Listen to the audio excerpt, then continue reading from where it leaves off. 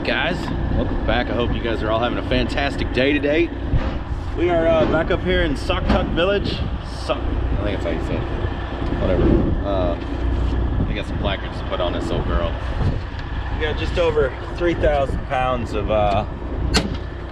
batteries, so we get these on here.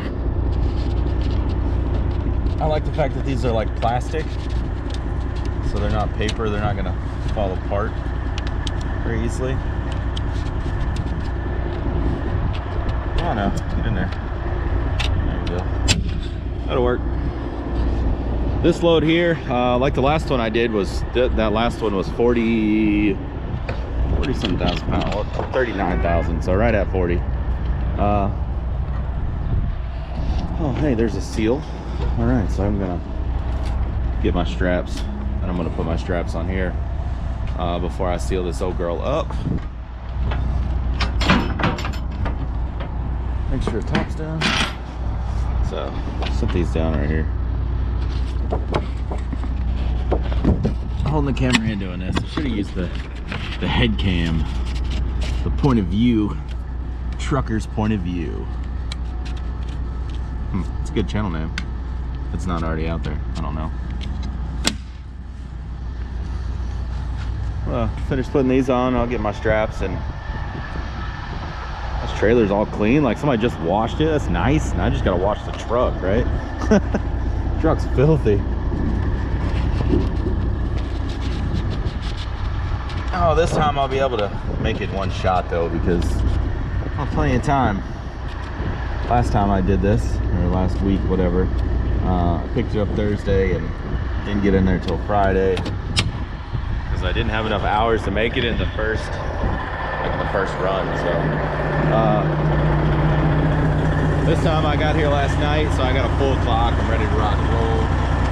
This one's already open, so make sure you put all these in here correctly, huh?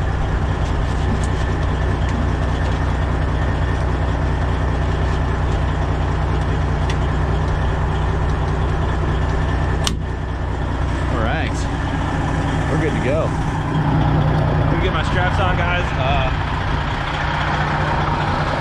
And I'm gonna run across the street, get some coffee, and then hit the road. I'll see you guys down the road somewhere. Well, we are in Dyer, Indiana, like just across the state line from Illinois. Welcome back to America. Oh. It's been like this the whole way. A bunch of traffic. Just you sit at every red light 2 or 3 times. At least that's the way it was back in Indiana. But I don't know what the deal is. It's only it's almost 4:30 Central Time. There's a lot of traffic out here. But it is a main. I mean, it's a main route. I mean, you can see it's US 30. So a lot of traffic. I got 10 miles on this until I get to 65 south. Play the traffic a little bit, and then we'll we'll get on the big road. Eventually, there goes Evo. Get on down there, and hopefully I'll be able to park somewhere down there close enough that I can actually go check in at 7 o'clock in the morning. Like I'm supposed to, so that is the plan. I do have the hours to make it all the way there, so God willing, we'll get on down there.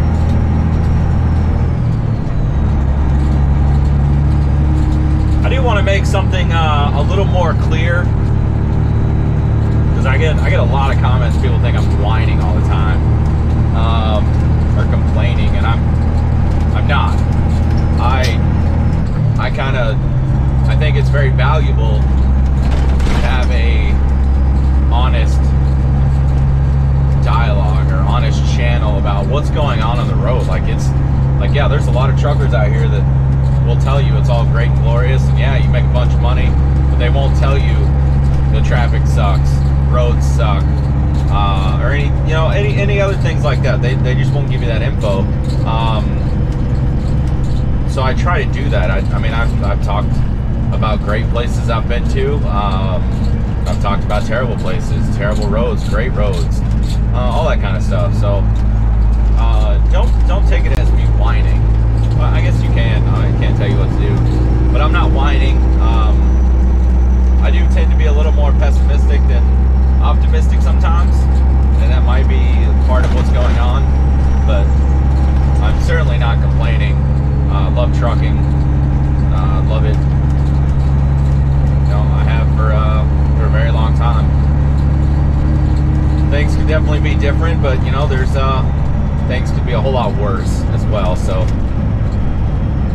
definitely not complaining like it seems to be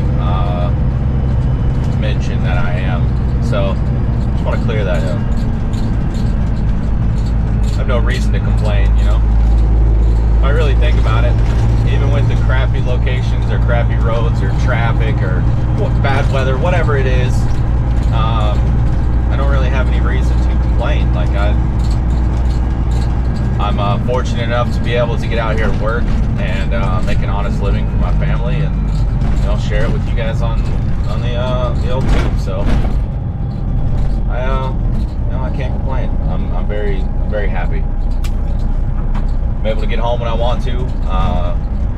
Yeah, I can't stay home all the time because I got to get out and make money. But other than that, I'm happy. Like I said, there's a lot of traffic out here, guys. There's a lot of freaking traffic. It's crazy.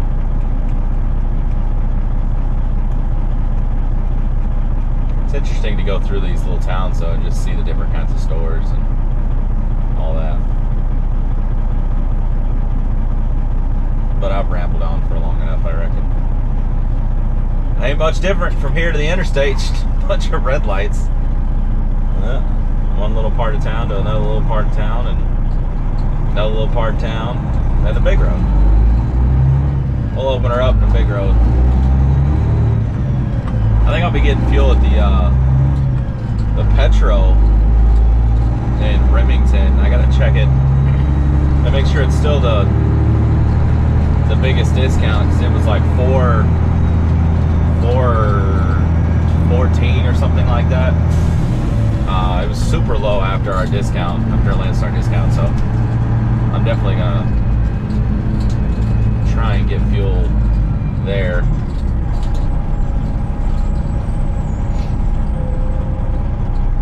Oh, my nose! I gotta sneeze. I don't know which way you're going there, mister. Maybe to the left, I don't know. Can't quite. Oh, it says no turn on red. That's dumb. I don't really want to just block this intersection though. Here we go, we'll sit here. Well, I'll see y'all in a few. Get on down the road a little ways. See what kind of old fuel mileage this old girl gets, and yeah, talk at y'all in a bit.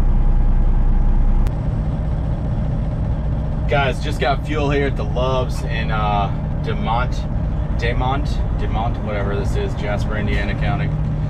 Jasper County in Indiana, whatever, the 230. We got a massive discount. 79-cent discount on this, of a gallon, which is super nice. And 219 gallons with 1,556 miles. Came out to $7.10 a mile is what I paid for fuel. So, or what my fuel mileage, jeez, all over the place right now. But we're gonna get on the road. We got 5.5 hours to go yet. Nice easy little push to get on down there. Rock through Indianapolis and then Louisville and down on into Bowling Green. So this really isn't that bad of a run.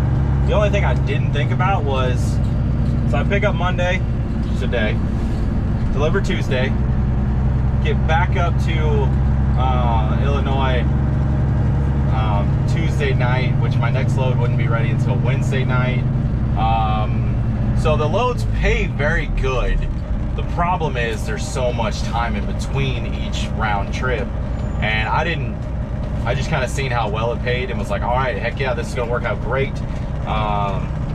You know, it goes down to Bowling Green. That's, you know, not too far from where I live. This will be nice. And yeah, not so much. Definitely not my favorite set of round trips, but all right, I've done a lot of work with this agent, and they've been good to me, so I'm gonna, you know, I could probably cancel on a couple of these, but I'm not going to. I'm just gonna finish it out. Like I said, it still pays good. There's just a lot of time. It's gonna take a lot of time to get this kind of money from this total package of all these loads, when I technically could make more money doing regular freight instead of round trips, but it's all good. Can't complain. We're happy. We're making money.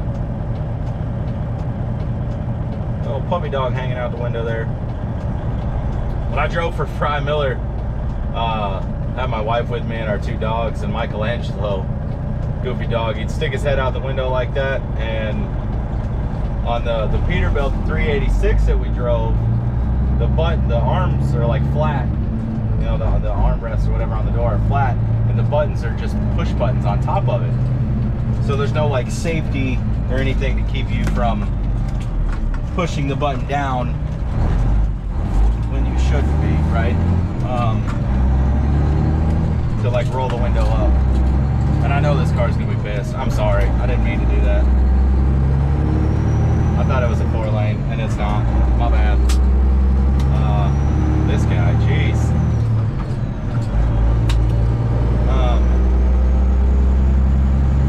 He's looking out the window, and he steps on the up button. He rolls the window up, and his head's hanging out, and he's like squirming and gagging, and I'm like, oh my goodness. And my wife and I are freaking out, so like I'm trying to push the button going down the road, and he's standing on it, so I can't overrule the button because he's on it. And finally, she was able to get up here and like just take his legs off or take his paw, whatever, off of the button. Like dog tried to cut his head off with with the window.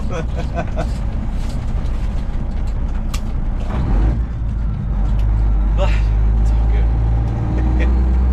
I love funny stuff like that. Looks like it's gonna be a nice little truck stop there. Yeah, guys, let's get on the big road.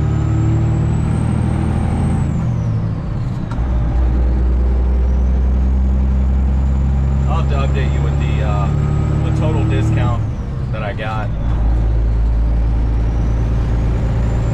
once I get stopped again and actually look at it. But for now, I'll call my wife, let her know I'm rocking and rolling, and I will see y'all in a few.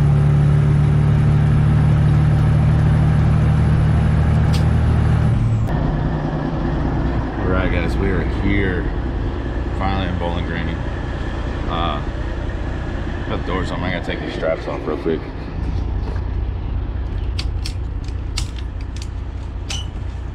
Oh, I'm not gonna be able to get up there and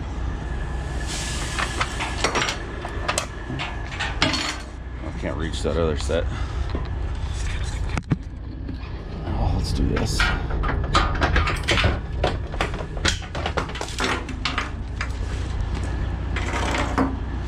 Nothing crazy, right? Simple. Get off the straps. Oh, it's bright and early, guys. I'm actually here on time, which is good. Let's we'll put these in the truck, and then we're gonna go get in the dock.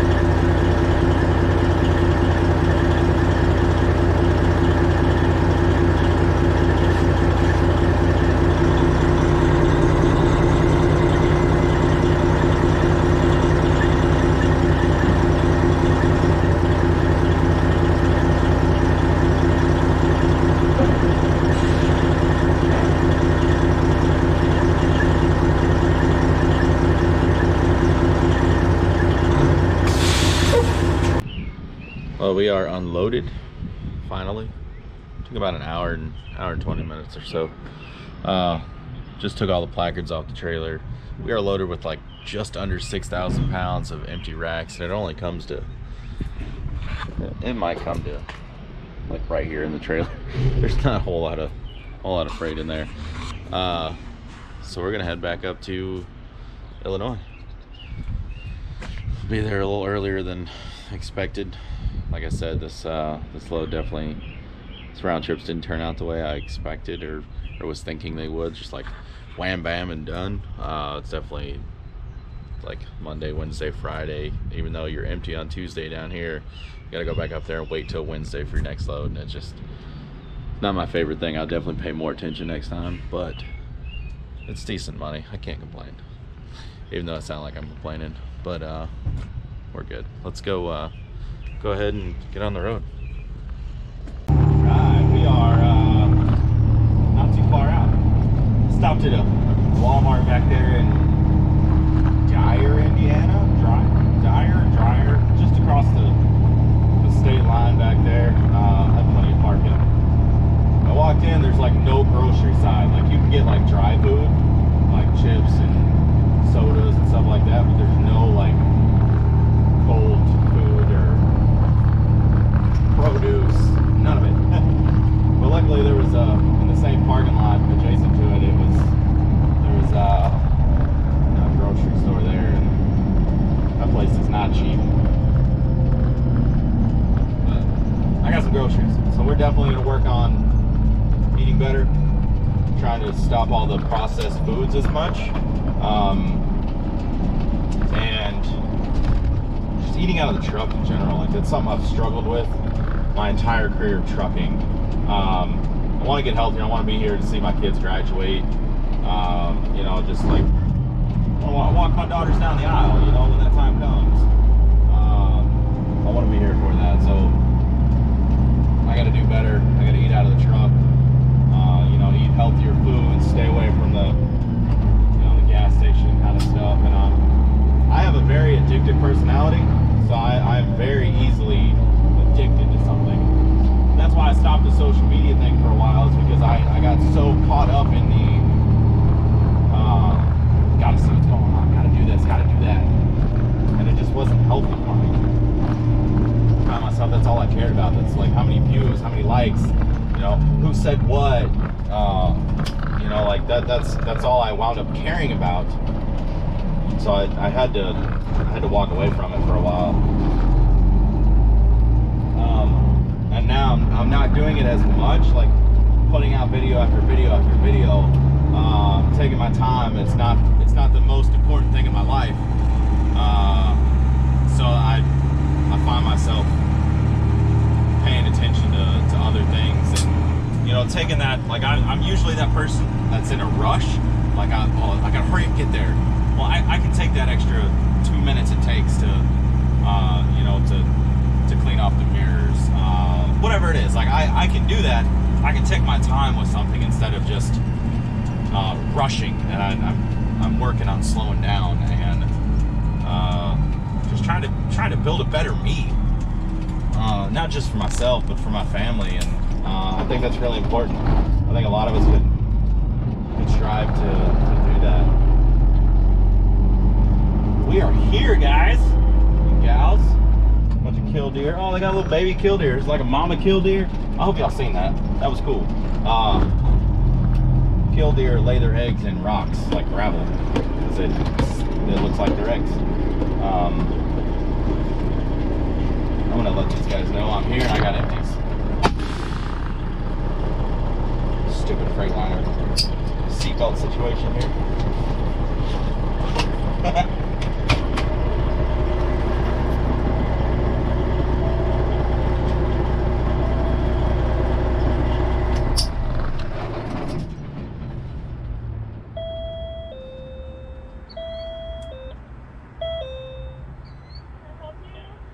Yeah, I have empties. I'm sorry? I have return racks, empty racks. From Android Bowling Green. We're Yeah, usually it's like 62 through 64 or the yard. Okay, go ahead. Awesome. Thank you. Thank you.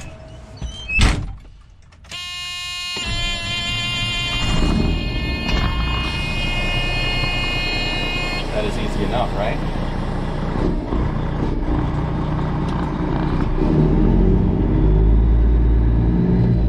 Last time I did this, when I got here the other day to pick up the load that I took down to Bowling Green, I went to take off and it was like really hard. The truck's jerking. I'm like, what the heck's going on? I left the parking brake on. Like I set the tractor brake because I dropped my trailer previously. Went on the other side of the parking lot, parked, and then they told me my trailer's ready, so I had to drive back around and do it again. But then you got to put in a PIN number, and it like lets them know who's here for what. But on empty racks, you don't have a PIN. You gotta just let them know you got empties. So we'll go over here and find us a hole to get into. Maybe 62, 63, or 64, whatever's available. If not, I drop it in the yard. And we'll see what happens.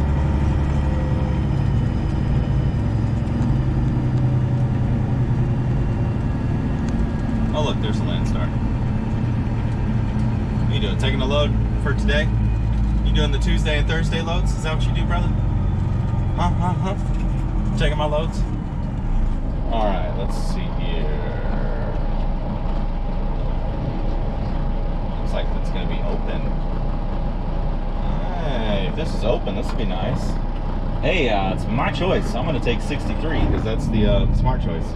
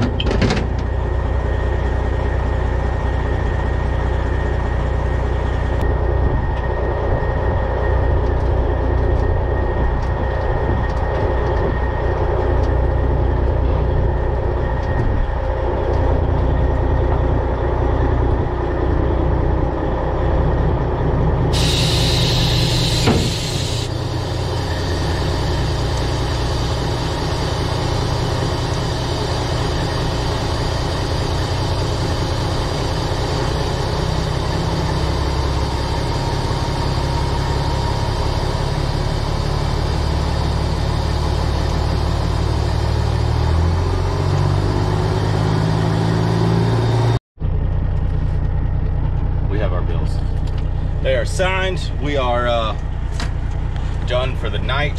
I'm gonna go cook some salmon, and some potatoes or rice and some vegetables of some sort. So thank y'all for riding along with me. Y'all know the deal.